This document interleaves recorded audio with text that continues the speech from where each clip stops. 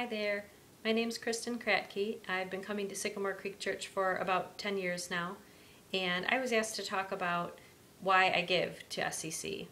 And there's really two reasons for that. One is because I believe in what the church is doing, not just in Lansing, but worldwide, to meet people's physical and spiritual needs. And I believe that's a huge mission of God, and I want to be a part of that. And I also give because I believe in the community that we're building here at Sycamore Creek Church. On Sunday mornings, on Monday nights at Grumpy's, in small groups, in Stu Rev, in Kids Creek. I believe that God is changing lives, and I want to be a part of that too. And that's why I give to SCC.